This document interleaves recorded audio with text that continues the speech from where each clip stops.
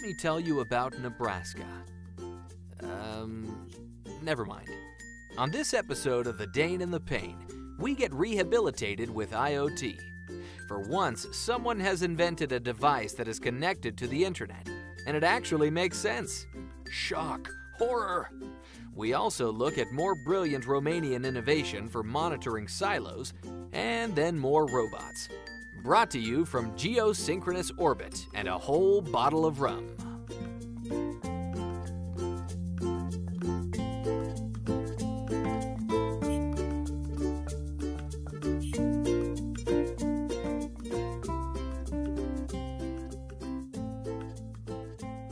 And we are now recording again, Joe. Whee! Welcome, listeners, to the show where the fertile ground of ideas is the cerebral cortex of the hosts. Welcome to this episode, which, for once, I actually might have some useful stuff in it. What do you reckon, Joe?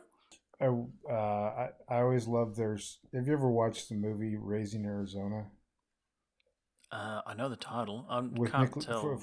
With Nicolas Cage. Anyways, he's got a line in there where he says something to the effect that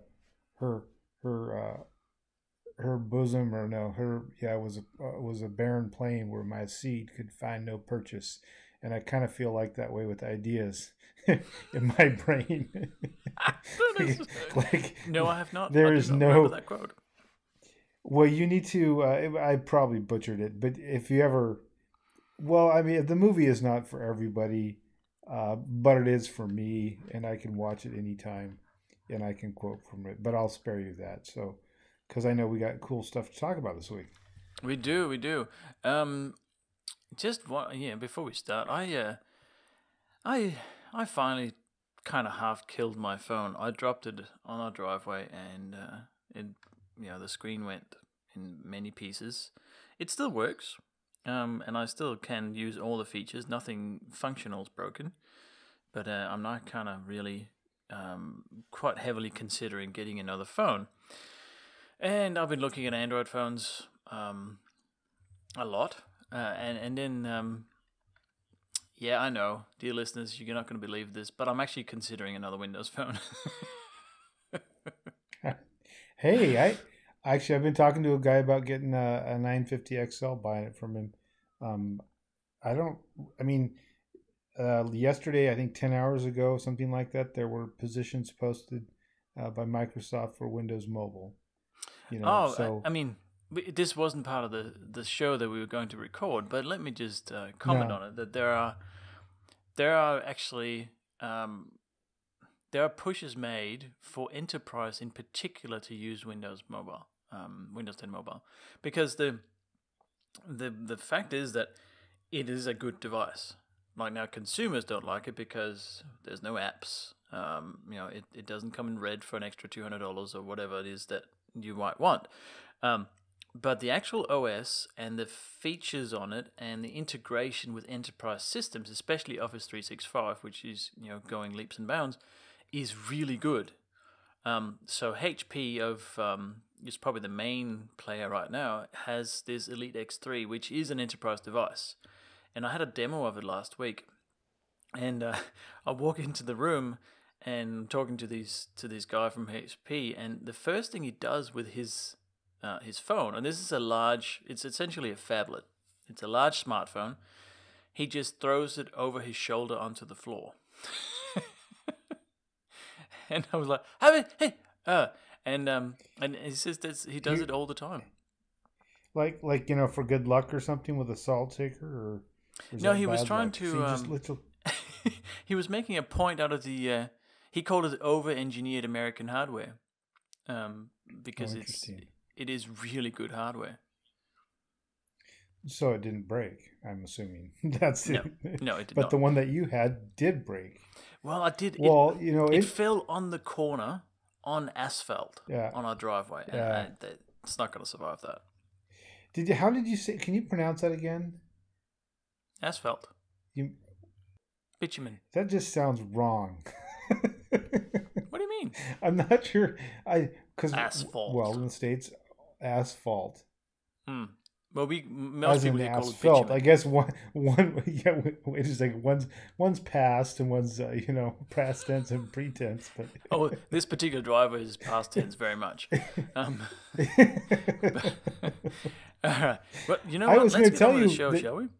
no, no one other quick thing in case anybody sees, because I know some folks, depending on the Twitter, uh, you know, uh, Twitter app they use, you can see which mobile device or device people are posting from. And I was going to tell you, my oldest son, got an Android device, and to be frank, I don't even know what it is.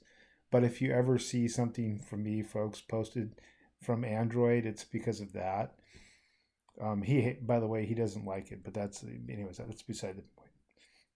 Yeah, So the well, invasion has begun. yeah. The beauty of Android is that there are so many devices, and the really, really, really stupid thing about Android is that there are so many devices, right?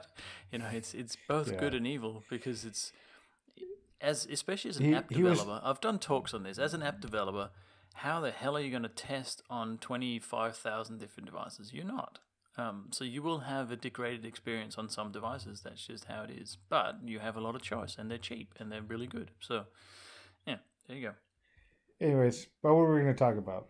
Well, the first thing is well, actually, all three things today is something that you've found on your travels through the interwebs to the bits and bytes and tubes that are the Alaskan broadband, and the first thing is is something that it's reflex.help is the website, and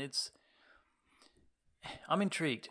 So it's a hardware item, but it has motion tracking sensors on this sort of braces that you put on legs or arms, and then they track your motions for rehabilitation. So the tagline is Mm-hmm. motion tracking sensors that enable your patients to finish their last stage of the physical rehabilitation at home, but still under your team's supervision. So you can actually have, it's an IoT device essentially, and you use it at home, and the data is sent to whoever is monitoring your rehabilitation. So in one of my former lives, I worked in what we would call an occupational medicine practice, or for folks who got injured on the job. And there's these sort of standard protocols for therapy after an injury, knee injury, shoulder, whatever. And you'd send people to see the therapist. They would, go so many times, and then would disappear into the nether realms. Therapists, people would always be asking them, "Have you been doing your exercises? Have you been doing this?" And there's really no way, that you can independently verify that. And why I thought this was really cool is that first of all, I've not seen widespread use of anything like this in the States, or at least not where I'm at. I'm sure there are probably places down south, lower 48 where there is. But this was in Romania where this company was at, I believe.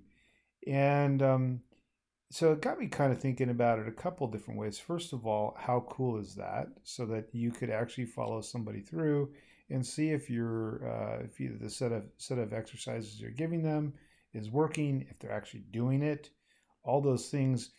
And even if it was if it was a work injury, that would be great for an employer or an insurance company, because they have got tangible, real results. But then also in a private practice, or someone who just is injured and needs to get better, it's a good way for the doctor to reinforce, or physician to reinforce, the behavior they want in a patient.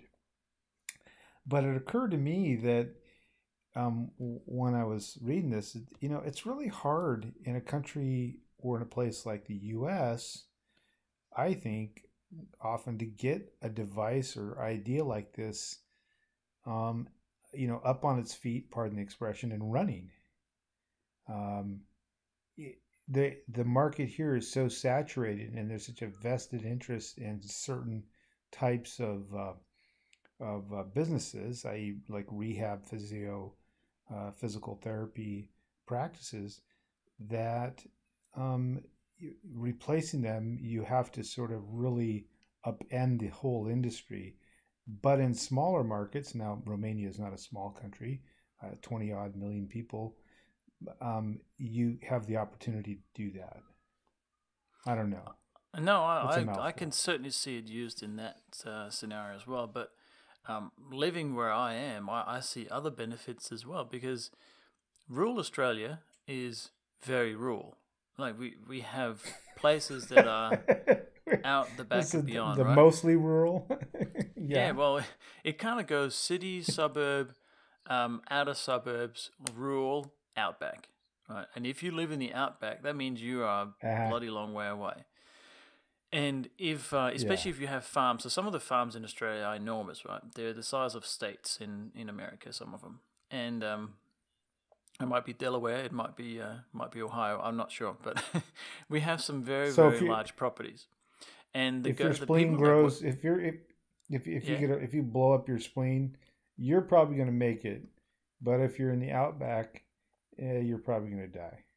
Well, that's the problem, isn't it? That I mean, for many years we've had a service here called the Royal Flying Doctors Service, the RFDS, and they do an amazing job. They actually fly out and pick up people and fly back to hospitals, and we have really good helicopter services as well. So if you live where we are, we're a couple of hours from the nearest large city. There's a lot of touristy places around here, and we have dedicated heli pads in town just because of bushfires is one, but also because of medical emergencies. So I see Hmm. this product here with long distance rehabilitation as a benefit to people that do live very far away, and they might have a 3 hour drive to go see the doctor, or half day drive, and they can instead use this because most properties do have some sort of internet connection. That's also why we have School of the Air. So we have classrooms that are purely based on Skype, just for kids that Yeah. live out on these very, very remote properties. So I see it because there are accidents on these properties as well. They're farms. It's not always a safe workplace. So they will need rehabilitation, and I could imagine this would be a much quicker way of getting rehabilitated in a very controlled manner. So I think it's a great product. Well, in areas of Australia where the drop fire problem has not been addressed, I can see where this would be a huge Yeah, but benefit. you'd need more Vegemite for that. You just smear it on behind your ears, and you'll be good. That's a bit of a tourist trip there for Oh, I'm sorry, I couldn't help myself, Lars. you. Yeah, Well, the don't other mess with the area drop bears. well, there's there's a lot of other areas where sort of this remote monitoring, in particular for me in the States. The most dangerous place to be is in the hospital when it comes to acquired infection, For sure, and yeah. you know, well, it is. You don't want to be there unless you absolutely have to. But my thought was, gosh, if they could come up with a really good way to um, monitor for infection when you're outpatient post surgically, and report that information back. And I'm not exactly certain how that would be, if it would be a patch or something like that. Hmm. Um, because to me, that's where the most expense is, at least in a lot of our in our healthcare system, is with these acquired infections and readmissions into hospitals after the fact, or if people are getting IV therapies on an outpatient basis. I know we're not talking about this specific product, but I think this is sort of points the direction of where you'll see more and more of what in the past you might have perceived as care taking place at home. And to be honest, people get better faster at home, Oh, I and they're totally happier. believe that as well. Absolutely. Get people out of hospitals. Well, not only because they get better at home quicker, but also because, well, it's expensive having people in hospitals and people rather be at Yeah, home, and you need the bed for someone else, right? yeah. Somebody who's critically ill, Mm, absolutely. mm. But I did want to just underscore that I really think that it's real. I mean, some of these ideas that we'll talk about, it's really hard in markets where it's already sort of heavily saturated, and there's in a real sort of overbearing industry, which isn't you could look at the iPhone, or any kind of these major technologies that have saturated, and to get in as a new player and to innovate becomes you know really hard. So you go to these smaller countries and look for ideas. That's where the innovation, I think, is taking place, at least on the on the ground. Anyways, I'll get off my high horse there. No, I mean, I'm so glad when I see an IoT device that's not connecting your toothbrush or your hairbrush to the internet or your light bulb. Or, some of these things that we just kind of go, yeah, that's neat, but we don't really need it. This particular idea of product is just so beneficial in so many ways. And actually, I don't know why I have this interest in Romania. I think it's a little bit like my weird interest in Turkey, in that, Romania is sort of came out of such a sort of closely held sort of history in recent history, anyways. And then, nothing was sort of happening there, and then all of a sudden, people have some freedom, and there's been some steps backward, but what you see is real organic growth and a real entrepreneurial spirit. At least what I read. Obviously, I haven't been over there. That was all closed off when I was in Europe. So, yeah, I'd encourage people to go and research and look in Romania, because there's really interesting things happening there. I agree. I was invited to a conference in Romania, actually, in Bucharest. Unfortunately, they couldn't afford to pay for flights from Australia, which is fair enough. They were very upfront about it, and if it had fitted in with some other engagement in Europe, I probably would have gone there. It was a few thousand people. It was a big event. So, I think there's really interesting stuff coming out of the old Eastern Bloc in Europe for sure. All right. let's talk Lars, agriculture, I'm sorry, shall we? there's a cat outside. If I get distracted, I don't know why there's a cat, and I haven't been able to find this little bastard running around our house yelling out in the woods. Well, I got a cat drinking out of my pool right now. Oh, the pool that you have full of acid. That's really nice of you. I know. It's we monitor the feral population of cats now. It's my own cat. He's an idiot. I don't know why he drinks out the pool. There's fresh water in a bowl inside. Anyway. Yeah. Anyways, what was the next thing? He's a 15-pound cat, so he's a big boy. A 15-pound cat? Yeah, he's 7 kilos. Good Lord, what are you feeding him? Our cat's maybe 5 pounds. I know, and he's not fat. Wet. He's really lean. He's just a big kitty. Well, enough about your cat. Enough about felines. You found this really interesting. Well, to some people it might be interesting because it's agriculture, and it's another IoT device, and it's short story. It's a silo meter. It's a silo monitoring system. But the reason, again, I thought it was interesting is that I used to live on a farm in Canada, and I've worked with a guy that owned a farm, a really large farm in Australia. So I do have some little tiny bit of insight into this. And actually, one of my really good friends is an ex-chicken farmer, and he always had this problem of monitoring the inside climate of. So in this case, it was sheds, not just the silos. Because the weather in Australia is so up and down. Like we can have 40 degrees or 110 Fahrenheit one day, and then next day it will be not next day, but a couple months later it'll be freezing. So anything that can sort of implement better monitoring and better adjustment and management of these things is a good thing. And this particular thing you found is silometer.com, and it's temperature, aeration, monitoring, and it prevents condensation, which is a big thing in silos. You don't want moisture in there. And what I thought was particularly interesting with this is that it actually hooks up to a weather service, and then automates most of these things based on what the weather's going to be. So especially something like aeration, how much air do you need to let in order to let condensation out, get moisture out, all that stuff. It does that more or less automatically. And I think this is a great way of improving our food production without doing much, really. Yeah, and the idea is not new as far as trying to automate ways, at least in larger farms. No, not at all. To do that, but if you think beyond just say agriculture, and we've talked that my brother has a value-added wood products business, and he creates wood pellets for people to burn to heat their homes. Mm-hmm.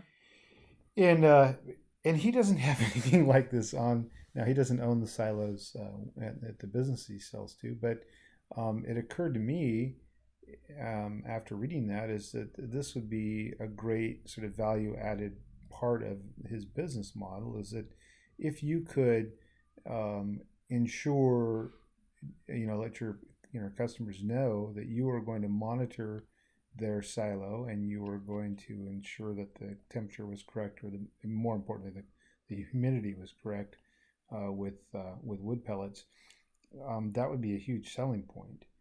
And then obviously, if it's automated, for the sloths and us, all of us, that's awesome, because then all you have to do is look for exceptions and make sure the equipment is working, which sounds easy, of course, but obviously isn't. But again, this is an idea. This is an idea from a small company in Eastern Europe, and not some ginormous multinational company, easily scalable, and something you can do, if you're in a market that's sort of limited in scope by geography or whatever, you could use it. You could use it in fisheries here, commercial fisheries, for monitoring the water temperature in your holding tanks. Oh, for sure. And it's you probably didn't want to monitor humidity there, though. But anyway, I think that might be a little redundant. It's another Romanian product, and it just shows that it doesn't matter where you are from, right? If you have a great idea, and it is a really simple, basic product because it does one thing, but it integrates with everything else that you might have already on the silo. And I think that's a really important point and this is kind of like how I like to build software. A lot of developers are always going, "Oh, well, I could build that better," or "Well, my system is much, much more gooder." And my approach usually is, well, if you've got something that works, why are we going to replace it? As old as it is, or as wonky and patched up as it is, why are we trying to replace something that does actually work? Why would you spend money on that? As a business proposition, that doesn't make sense.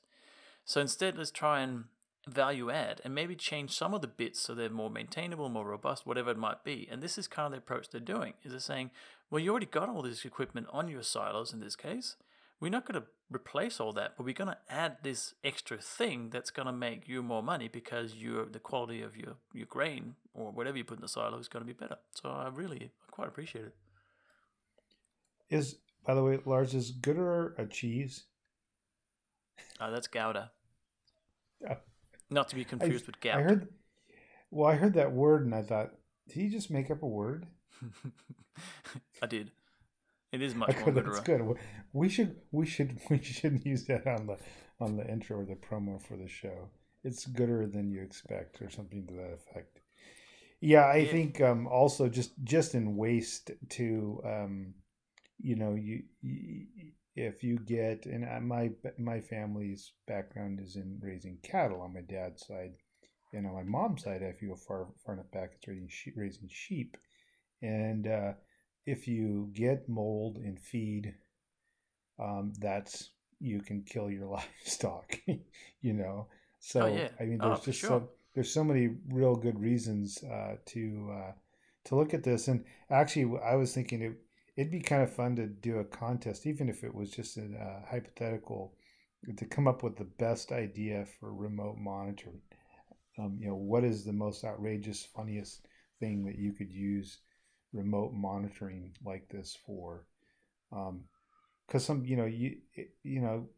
sometimes the best way to get a good idea is to think about the most outlandish idea, and then as you do that, go through that process, you actually stumble upon something. Mm-hmm. Just by allowing yourself that freedom. Well, that's kind of how they make cars, isn't it? Like the car industry is showing us these prototypes, which is essentially a one-off car built by someone that had a vision and an idea. And it never, ever is the car that goes into production because it's not feasible. But it does move forward the benchmark of what is possible. So, I completely agree. If you come up with an idea that sounds ridiculous, but if you can kind of prove that it could work, then other really good things are going to come out of it. That's what we're attempting to do here, right? Mm-hmm. Sorry. Yeah. Yeah, exactly. Except for I think we're moving the bar back. Yeah. Go. Well, the one listener that's left still likes my jokes, you know. It can't be all Yeah. You know what? Don't believe the lies.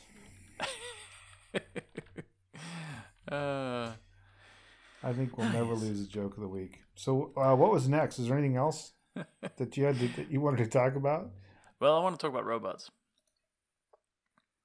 You know, you always bring up robots. I think this is Mm. probably the third different show where you've. I think you have a thing, Yeah, but it's a, robots. a thing for robots. But it's robots. It is Now, a so, robot. so at Christmas we gave our 11-year-old, I partly gave because I want to retain some ownership of it. We gave him a Cosmo robot. And Cosmo is this little fist-sized robot. I think we talked about it before on the show. And you control it with an app on an Android or iOS device. And Cosmo has a lot of very clever things about it. So he can lift things. It's kind of like a forklift robot. But he has this screen on him where, just very simple, or let's say 100 by 200 pixel screen that only has one color. But this is his face. And the expression on this face is just all over. Like he does so many expressions, and he reacts to your face because he does facial recognition. So he can say your name, and he knows who plays with him the most, and it's really clever. He learns about his environment. He can see where things are. He has these 3 blocks that comes with him that he controls via Bluetooth connection. And you can play games with him with the blocks, tap the blocks or stack the blocks and all these sort of things. And it's really engaging, and he has personality. Like if you beat him in a game, he'll have a little hissy fit and run off and turn his back to you, and like it's just really, really well done. And the cool thing is that you can actually program him with very simple Python. There's a developer mode, and you can build your own games, and you can build your own things and control him in the environment that you're in. So you found this other robot that, because Cosmo is kind of more aimed at maybe say the 10-year-old and above, but you found something called Woogie, Woogie.ai, and it's an educational robot for kids. And he also has built-in sensors, and he has personality, and he engages children as well. And like 6 to 12-year-old is what they're aiming at. And the idea with Woogie is that he teaches your kids to interact, right? It's he can do interactive learning so that you can give him challenges, quizzes, riddles, games, all this kind of interaction to get your kids to engage with something and learn from it. And I think this is, as much as people would say, oh, but this is, why you're not just doing parenting things. This is part of what kids like. It's a modern society. Robots is part of what is, has always been attractive when robots have been around. So I like Woogie. Yeah, we talked at length about the dangers of, or what impact the use of technology has on little kids, and robot-esque type toys or things have been a fascination, in the States anyways, at least that I can look back into like the 50s and 60s. So, but what this is this is another sort of iteration. I do think it's interesting. Wasn't there just some company that made little toy robots that had several million recalled because all the kids, their parents' emails were stolen or something like that? And I hadn't even thought about that when I suggested this. Yes. So there was there's so the Troy that was on the show, Troy Hunt, he kind of actually broke this story. So they're teddy bears, and there's an IoT device again. So via an app, you can send voice messages to this bear, so that if you're a parent and you're away, you can then send a voice message through the bear to a kid. You could also just ring him. But anyway, and then the bear says this voice message, and it's all very cute. And you set up an app, and you log in and whatnot. And then the kid can then press the bear's paw or something and record a message to go back. So you have this sort of communication channel. However, all of the data, the database were publicly available. Like it was just on the internet and you could access this database. Which meant, of course, that it was stolen. It was then crypto locked, so that someone said, hey, we've got your database. If you want it back, you're going to pay us money. And it all just went downhill from there. So yes, there are some issues with things that record your children and your children's details, because I would seriously consider getting anything that would have to do that. This is not the case with Cosmo or Woogie. This is purely a robot that interacts, right? Yeah, thanks for clarifying that. Woogie is, and again, there's a theme here, folks. You know, this is a product designed, made in Eastern Europe, and so this is, you know, something that is, you know, not really cutting edge necessarily, but as far as toys go, it is, and in a relatively small market. And I'm sure that some of the parts and stuff are sourced from Eastern or from Asia or other countries. But I think this is really sort of encouraging to me anyways, to see this sort of stuff developed, you know, in other places. And maybe that's just the U.S. centric part of me. But I was surprised to see that particular product coming from that part of the world. I would have thought it all would have been imported and resold, you know, like the iPhone is in the States. But I don't have a lot of interest or patience for robots. This is a UK product, though, as far as I can tell. I'm sorry. I was thinking it was out of. Yeah, maybe I have it confused, or I was just wrong, which is more That's likely. all right. I thought I'd just clarify. So Woogie, you can't buy Woogie yet. You can buy Cosmo from Enki, which is the company. But I think I should probably just clarify. Do you work for Cosmo? No, I was gonna say, no. You really like that thing. I do. I think he's brilliant. He's a really, really well designed device. But this Woogie. So Cosmo, folks, if you're listening, send Lars a free one. There you go. Yeah, Cosmo needs a playmate. Yes. Woogie is made for parents, right? So I'm just reading through a bit of the site here, and it's your kid will ask Woogie questions. So that's the idea. So that your kid will interact with Woogie. Woogie then records what kind of categories of data that your kid is asking about. Is it sports? Is it arts? Is it what, religion? Maybe not. History? Okay, yeah, I guess. Yeah, that's right. Yeah, that's right. Let's have a religion test built in. And you can actually tailor that content then, so that you then, as a parent, you set up Wookie to say, hey, it's going to be more history skewed, or he's going to do more maths questions, or things so that you have essentially a little helper that helps you guide your child to whatever it is that they're interested in. So he asks questions, he answers them, and it's a cute little face on him, and I'm not sure how it's going to work exactly. There's no videos of it that I can find, but it is an interesting way of engaging with your child through, rather than just a smartphone where they sit and press a button. This is an interaction, right, with a little robot. Well, and we'll have the correct link on our site with the show notes. And speaking of which, we do have a link on our website. If you're so inclined, it takes a lot of money to pay Lars to do what he does and to maintain the site and our vast worldwide network. And so any support you can provide would really be appreciated. And of course, you can check us out on YouTube. And if you really do go on Facebook, we have a Facebook page. We do indeed. Yeah, thanks for mentioning that, Joel. Most of that will go to my my hairstylist, though. Ah, yes, something I can't be bothered to have, actually. A little less so every year. Exactly. Yeah. And what else? Okay, I think actually, do we have any? I think we have look for a guest coming this Sunday. Well, this won't be this Sunday. It'll be look for a guest 2 Sundays ago. I'm trying to think how you even do that.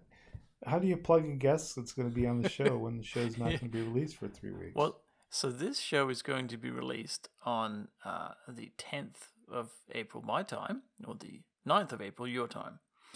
But next Sunday, from when we're recording it, so that's the 26th or 27th, so 2 weeks ago, as you said. Wow, that's confusing, isn't it? So if you're listening to this show and you didn't listen to episode 33, which we haven't released yet at time recording, then you can go back and listen to episode 33, which has Kylie Hunt on it. Is that what you're trying to say? Yes, it is exactly what I'm trying to say. A delightful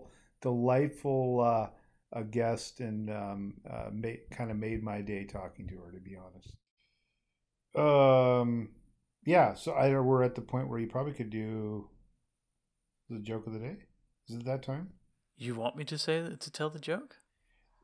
No, I didn't say that. I just thought that's probably the best way to get this over with.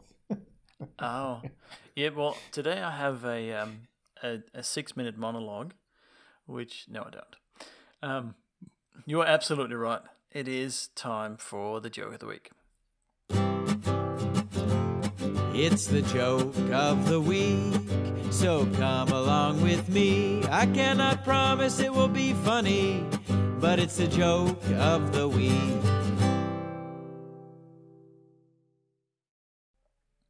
So, what do you get when you cross a robot and a tractor? A robot and a tractor. Mm-hmm. I don't know. You get a transformer.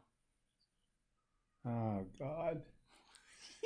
That could be taken so many different ways, too, unfortunately. This is true. It's a great joke. See? That's not bad. Remind me sometime to talk to you about my cousin John that sells Licky Licks.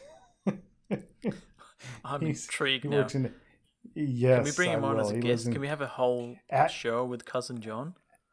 Absolutely. He's from Gordon, Nebraska, the nicest guy you'd ever meet, and sells lickety licks. Hang on, isn't everybody in Nebraska really nice? Like, I can't imagine anyone from Nebraska not being nice. No, we lived in Omaha for a couple of years, and my wife is from there, and there are some people there that are not particularly nice. But it's just like anywhere else. I watched that movie Nebraska. That was hilarious. And the rural part of Nebraska is just people are pretty good natured. Anyways, on that note, Lars, look forward to talking in the future, and everybody make sure to go check out our website, and if you can, throw us a few dimes your way or our way, and we'll keep on putting out a show for you. Thanks. Sounds good. All right, see you, mate.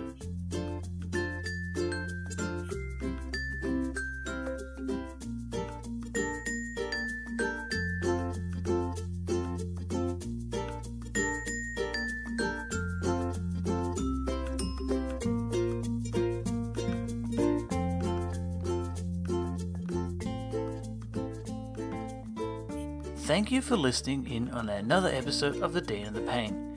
We record across the Pacific, across hemispheres, and across time zones. You can find us on www.daneandthepain.com. Our Twitter handle is Dane_Pain, and we are the Dane and the Pain on YouTube and Facebook. We're also on your favorite podcast app, including iTunes, and please join our fan club by clicking the Register Now button on our website to know about upcoming shows and any free stuff we may have to share. See you next time on The Dane and the Pain.